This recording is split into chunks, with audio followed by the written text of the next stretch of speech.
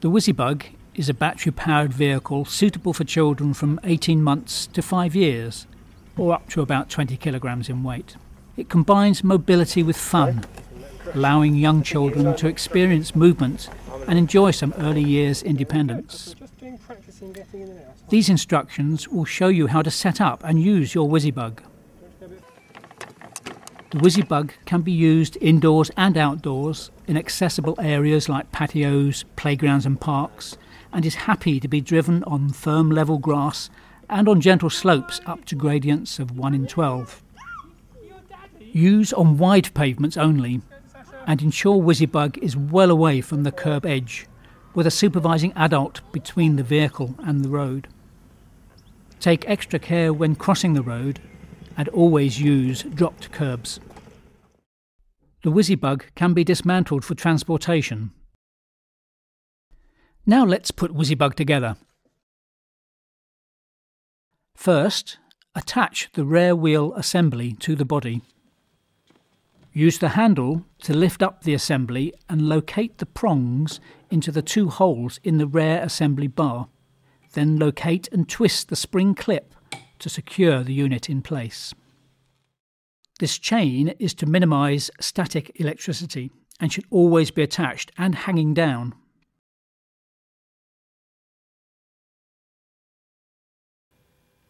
The battery fits into the red box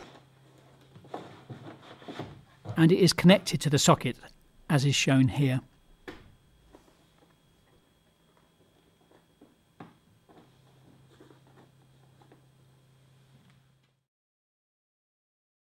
Once the seat is open, check the harness straps are tucked in. This is to prevent them from getting caught in the seat as it is fitted. Turn the white dial on the backrest fully anti-clockwise. Locate the front of the seat into the brackets as illustrated. Press and hold down the black circular switch and then lower the seat into the body. Release the switch to engage the seat into the grid. Then, by rotating the dial fully clockwise, the seat will be locked into position. Do not force the dial. If there is resistance, just readjust the seat position and try again. Do not use the seat unless the white dial is securely in the locked position. Note that the red line will point down when the seat is locked.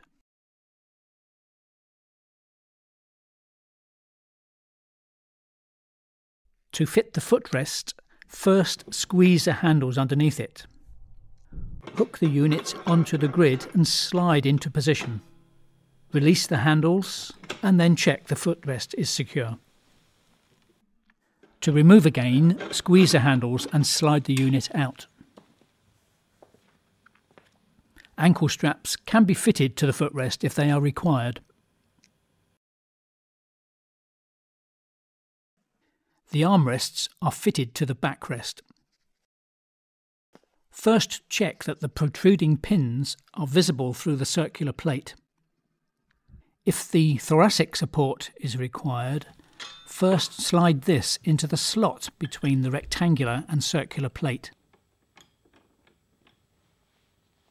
The armrest can then be slotted in behind it. Tighten to make sure the whole assembly is secure. Repeat this procedure for fitting the other armrest. To fit the joystick, remove the screw at the front of the armrest assembly. Slide on the joystick unit and replace the screw and tighten. Take the cable to the back of the seat. Store the cable safely and plug in.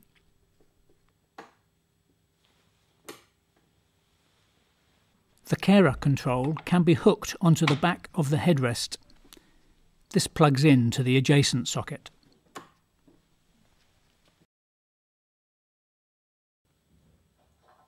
Switch WizzyBug on using the main on-off switch.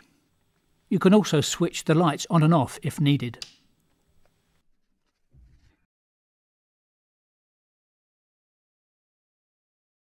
Here are a few things to remember when setting up your WizzyBug.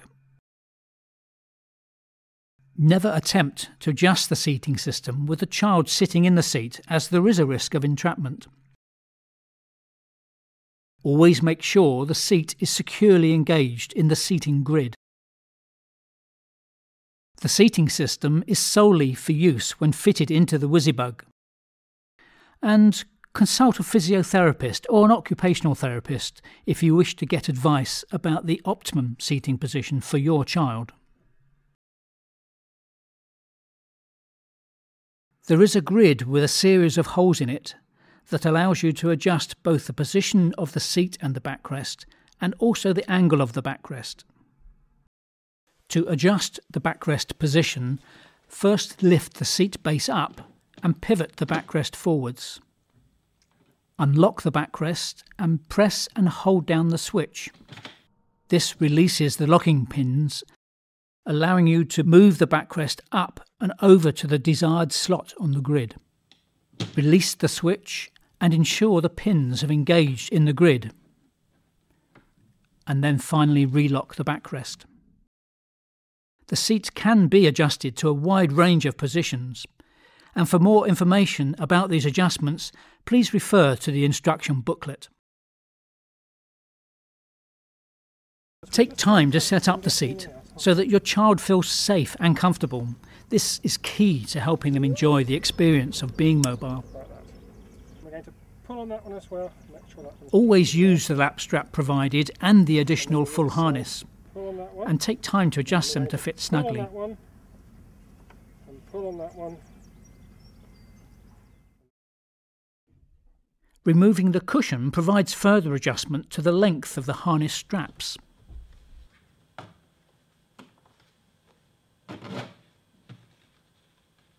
There is an anti-thrust feature which fits onto the seat base to provide additional shaping. It is attached with Velcro and is easily adjusted to fit the smaller or larger child. The footrest can be level or tilted to match the angle of the seat. Choosing the same colour positions at the front and rear will leave the footrest level, whilst using different colour positions will change the tilt angle. To readjust, squeeze the handles under the footrest. Reposition, then release to secure. Always check the footrest is secure before use.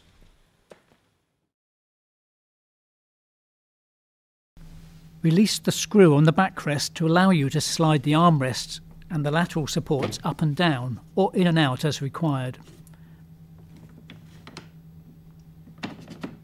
Then tighten to secure. If the joystick position needs adjusting, use an Allen key to release the joystick controller. By unscrewing the armrest, you can change the position of the joystick. Make sure that all the adjustment screws are fully tightened each time you adjust before using the WizzyBug.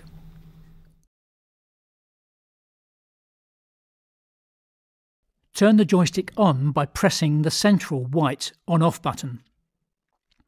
The blue button is used to set the speed from 1 to 3. Settings 4 and 5 are only for use with alternative control options. Press the trumpet to hear the horn.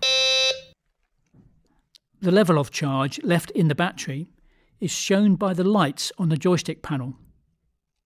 When only red lights are visible, this indicates power is low and you should recharge the battery. The joystick control is proportional. This means that the further you push the joystick, the faster the WizzyBug will go in that direction. The carer control has its own speed setting, and it should be switched to either child use or carer use. When the carer control is in use, an A is shown on the joystick control panel.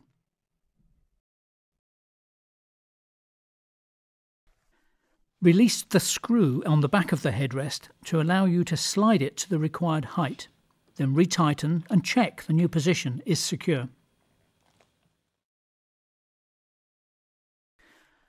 The wheels use low-maintenance, puncture-proof rubber tyres and require no inflation. If you wish to manually push the WizzyBug, the drive can be disengaged by sliding the small lever in the centre of the wheel. It is important to note that whilst in the freewheel setting, there is no longer any braking action. When you wish to return to the drive mode, slide the small lever in the opposite direction. It is important to only use the charger supplied with the WizzyBug. Plug the charger into the socket on the rear panel and the red light will come on. When the battery is fully charged, the red light will go out. Ensure the armrests are level and then slide on the tray and hook it into position. The trailer fits onto the rear wheel assembly using the hand wheel to secure. The trailer is ideal for carrying toys and very light loads. Switches are available that can be used as an alternative to the joystick. Finally, please be sure you also read the written instruction booklet provided. And we really hope that you and your child will have great fun using the WizzyBug.